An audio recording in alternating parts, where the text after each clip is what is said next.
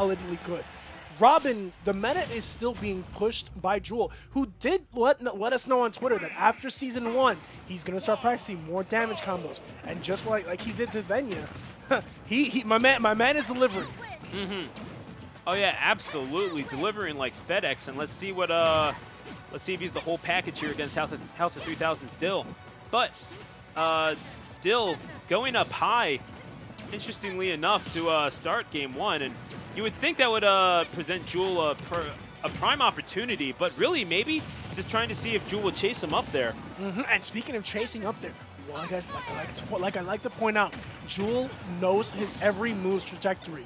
Immediately arc firing to get back up, and then just going up for the up air. 72% to 90%. Both of these characters are monsters when it comes to getting the kill, and they love Battlefield. They can shark through the platforms. They can use the platforms to help them actually, you know, get their kill confirms. This is gonna be an interesting match, man.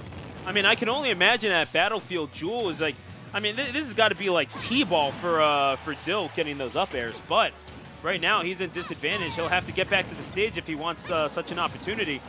Look at that item play. He dropped the and he sword, caught him with the bro. lemon sword. Beautiful stuff, and then the back air. Look, oh wow. my! And he has the book. He still has the book in hand. Exactly. It's a kind of magic indeed. Shoutouts to Queen. Those books are definitely filled with socks. Like just Oh yeah, for sure. No, quarters. It's just like one. Oh man. And this is what. Oh my goodness! Holy smokes! Talk about a book burning, man. Dill just roasting the pages right out of the tomes. But great on him to actually acknowledge the fact that, you know, like, he used his double jump. He's going to use up B to recover, but I'm going to smack the hell out of him before he does that. And Jewel playing like a man on a mission, and he certainly is. Dill has a perfect record on Jewel in Smash Bros. Ultimate at the very least.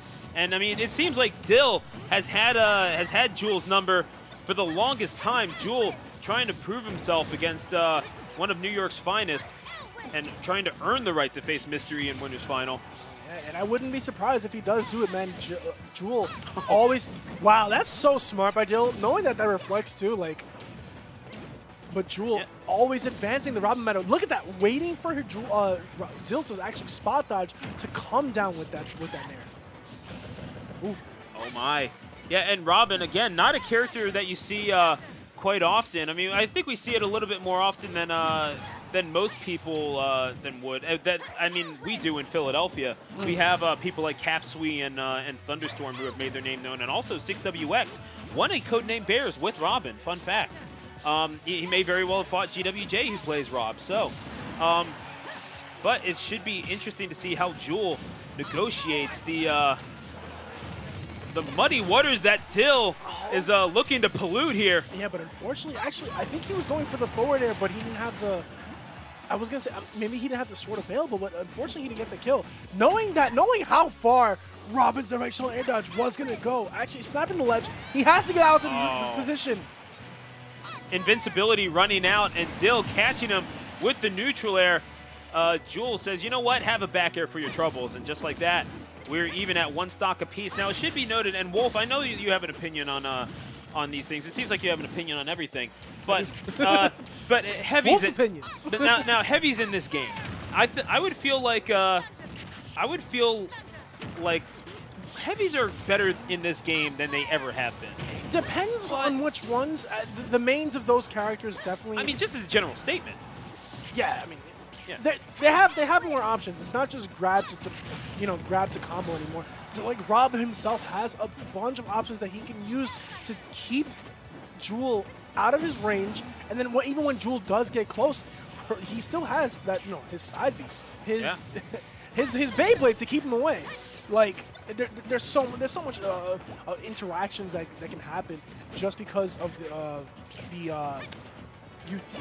artillery of both of these characters, I want to say. Yeah. I'm going to say artillery.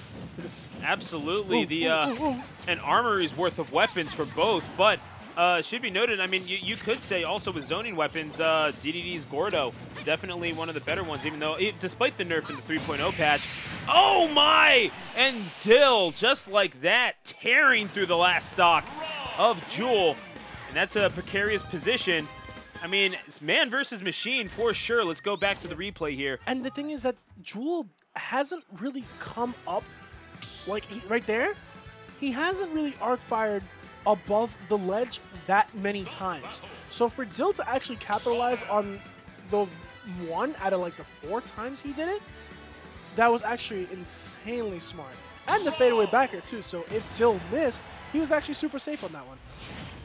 Indeed. So now sticking with the Robin, as he probably should. It's not like he was playing poorly. And what I was about to say as we go to back to Battlefield for game number 2. Yeah, I feel like it's a tough proposition when you're talking about heavies in this game, because you do have an increased amount of options, generally speaking. You're better with movement because, I mean, we were talking about DDD. He's moving with DDD in the last game was like trying to walk through with snowshoes through the Amazon. It was so clumsy, so unintuitive. But now you see results being taken like say Atomisk finishing 25th a pound or something like that. You see these guys, or Leon in Jersey. Need I say more with Bowser? But it's tough because I feel like heavies just by nature can get railroaded if you have a character that's mobile enough. The question really is, Wolf, is Robin capable of doing it? Because he's not the most... my God! Yes, he is! My! You have your answer right there, Stu. A resounding yes! Sí se puede, coño! Hey, vámonos muchachos en el barrio, says Jewel. And now he's looking to advance on this lead, sitting at 99% and piling up the damage. Missing on that Nosferatu command grab. Look at that placement for the sword. Oh He's my like, gosh. you thought you were going to get away from me. But no, you really weren't. I saw what you did with that gyro. Here, let me show you what I can do. Wow, actually air. understanding that he's learning from his mistakes. He understood that he came up with an attack before and got actually killed, by Dill's back air. So in that case, he actually just came up with an immediate forward air. What the hell was that trajectory?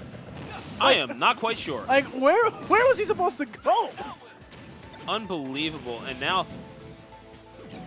as we're seeing here, he wound up losing that stock. And oh my God! Oh my! Oh, not gonna do it just yet. But notice how aggressive Jewel's being, keeping Dill in this position that Dill just doesn't want to be in right now. 85% taken off of one exchange. Dill by exchange, I mean, the whole exchange. Dill recovering high, but indeed says, okay, you want to go high? Let me send you even higher, courtesy of that Levin sword. And just like that, Jewel making tournament magic happen here. Let's see if he can spellcast his way into winner's final with one more victory and indeed break the spell that Dill seems to have over him in competitive play. Yeah, man, but I mean, if Jewel plays like if Jewel plays like he did, I think it's definitely doable, man. Dill has, why do they sound so similar? Dill has a perfect win record over Jewel, right? So at this, when someone constantly beats you in tournament, you kind of want to call me a bracket demon. Not saying that Dill is his bracket demon, but results show, So what happens when you constantly play your bracket demon? You adapt, you learn. And as we see that second stock, Jewel knew immediately. You know what? I'm not going off stage enough when he's recovering. He can't really do anything as he's doing the little upbeat project booster thingy. So I'm gonna beat your ass. So this is going to be a little bit tougher for. I feel like for Jewel, as the stage is set for Kalos at game number 3, it's a lot of room for that Rob to work with. So, and that's a lot more. It's gonna be tough. Yeah, it's a lot more space for that Robin to have to close down. And it's honestly a very, very smart counter pick by Dill because of the exact reasons that you just said. He wants the space. You know what? I'm not. Wait, what? Wait, excuse me. Jewel. Wait a second. Perhaps. Jewel, what you doing, Jewel? Did I really say it that loud that he heard me? I mean, I know I project. Don't get me wrong, but is he really thinking about this? I don't understand what. I don't know what they're laughing at. Okay, all right. Oh my, I want to know the joke. Yeah, I mean, I'd love to know too. Yeah, right. I'm like, well, what's so funny? Oh man, well this is no laughing matter for Jewel. He is one game away from Winners Final, where once again Mr. E awaits, so sword against sword potentially. However, a robot looking to throw a wrench in those plans. Yeah, man, for sure. Or a and gyro Jewel to be specific. Jewel is no stranger to winning Xeno. He is a champion, as they like to call it over here. I don't know why, but it's just a thing. What? Yeah, champion.